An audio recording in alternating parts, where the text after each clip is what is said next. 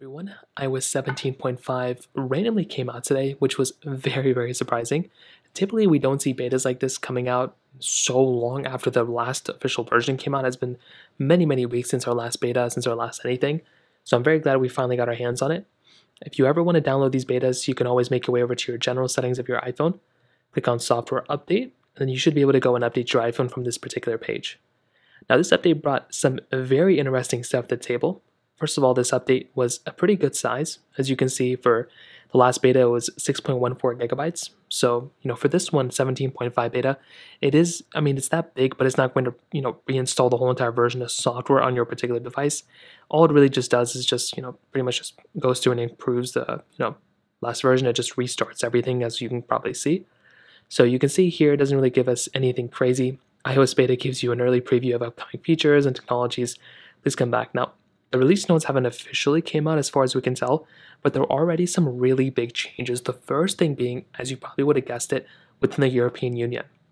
So now it's looking like iOS 17.5 is basically letting US or letting EU iPhone users download apps from websites. So I'm reading this from Mac Rumors.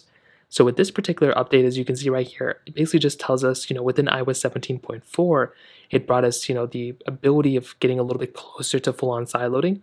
But now, as you can see, there's a lot more improvements, and now we actually have the ability, inside of an iPhone that's inside the European Union, we actually have the capability of pretty much going through and, downloading our own applications.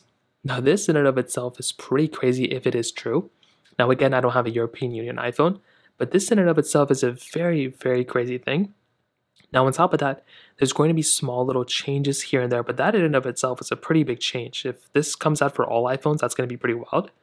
But other than that, it's going to be, some bug fixes here and there. I saw one thing very interesting on the iOS beta subreddit that basically showcased someone's battery icon right here, and under battery health and charging, or was it some other option? It was giving such a wacky battery, icons. Apparently I'm not getting that here. It could also be only maybe on the iPhone 15s. Another user, a really good Twitter user who I actually like a lot, iSpeedTestIOS, hopefully I'm saying that right. They actually did go ahead and actually showcase they basically go and showcase the beta improvements of every single iOS update and the scores. And with this particular one, as you can see, for iOS 17.5, they were basically saying that within this particular beta, compared to iOS 17.4.1, they were getting a single core score of +4 points.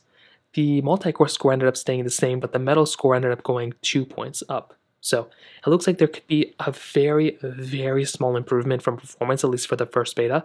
Again, you should not be updating anyway to the beta on your main device, but it looks like there could be a little bit of an improvement from a performance side for this particular update, which is pretty interesting. I'll keep you guys updated as to show you kind of what happens throughout the last couple of days. I would probably say that if this official beta ends up coming around, possibly, if we're already on beta 2, I would say probably within a month from now, we're going to get the official release, probably the last couple of versions. So somewhere around this time, first week of May, maybe we may be getting the official version of the software, but I'll keep you all updated. Whenever we get another beta, I'll try my best to kind of update it. But as of right now, that's how iOS 17 is kind of holding up. If you have any other thoughts or questions, please let me know in the comment section below. Hit the like button, that would mean so much, but definitely hit that subscribe button. More importantly than everything else, I love every single one of you guys. Hopefully I'll catch you guys in the next video.